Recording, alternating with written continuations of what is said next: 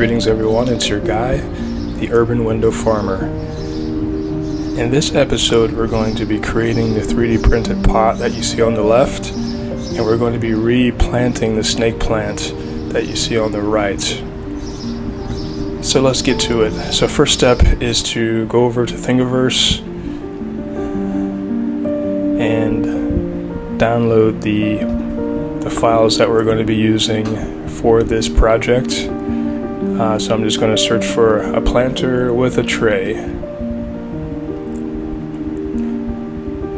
And for this we're going to be using the white top low poly planter with tray. This has been put together by a creator called Kanata. So yeah, have a look at it. I think this is currently intended for cactus plants, but we're going to take this and we're going to change the dimensions a little bit so that it can fit our project as well. So it looks nice, has holes at the bottom. I like this design, the low poly design. And this is the tray that snaps onto the bottom. Well designed.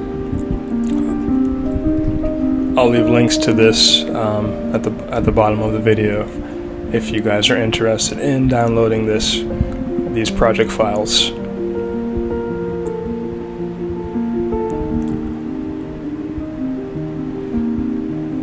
So yeah, so next step is to click the download all, and it'll expose the two files, so the main STL file and the tray STL file. So download those both to your computer.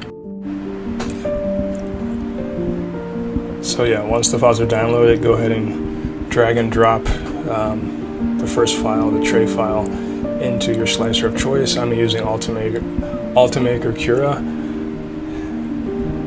So first step is to change the dimensions. Right now it's too small. So I'm going to leave on uniform scaling, and I'm going to change the dimensions to 200. So it would be 200 by 200 by 200.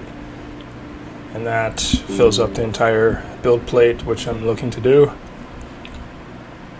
And then I'll turn off uniform scaling, and then I want to increase the z-axis so that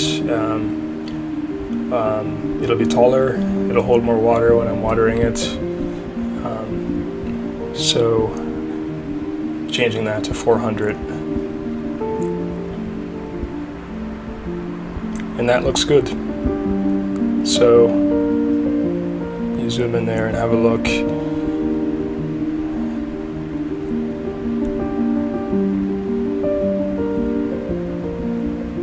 So go ahead and slice it.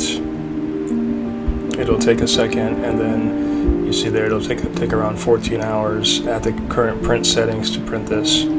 So go ahead and save it off to wherever. I'm going to save it to my removable drive, and then I can get started on the next file.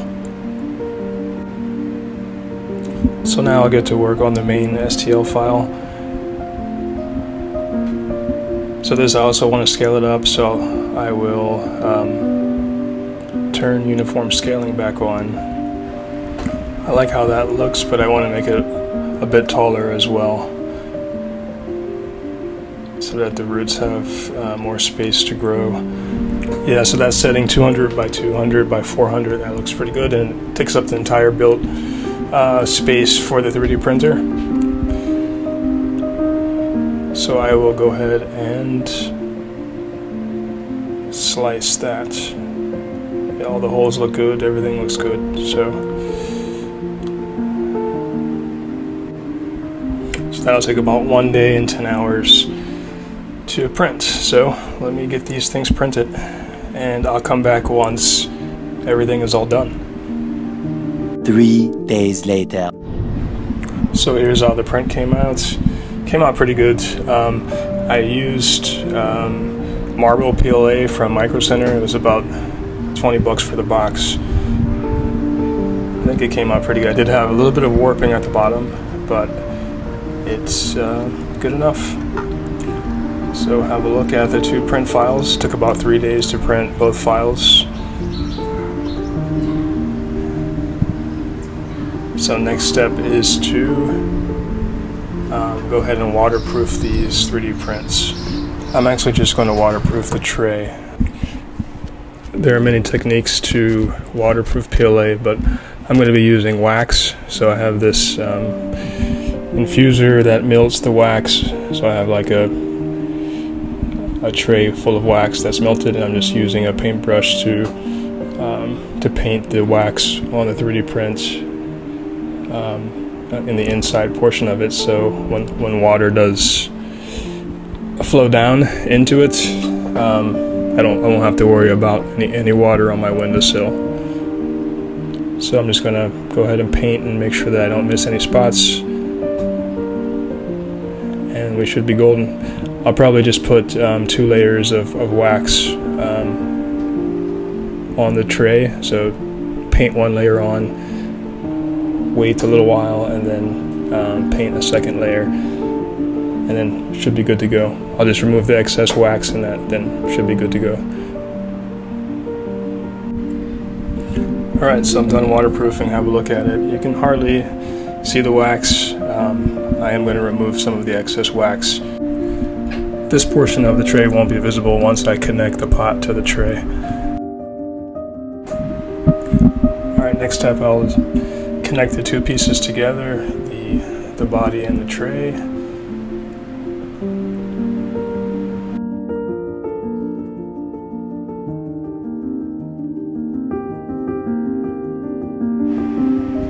So next I'll do some quick cleanup, just remove some of this excess wax around the edge of the tray.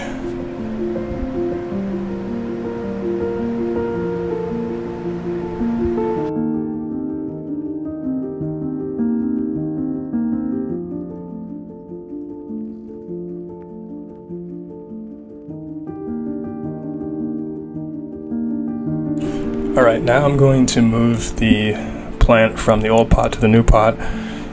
Actually, let me get a tarp so my neighbors below don't get angry. So I'll go ahead and add soil to the new planter so that the snake plant has room to grow. So I added about 6 inches of soil at the bottom, and then put more soil around the plant.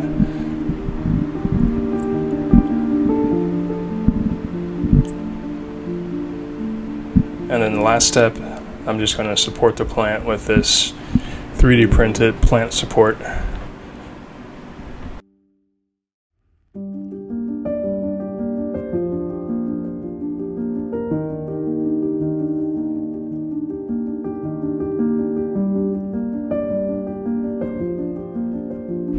So I'm just going to cut off the excess plastic on these zip ties, and it's all done. Have a look. 3D printed pot with marble PLA from Micro Center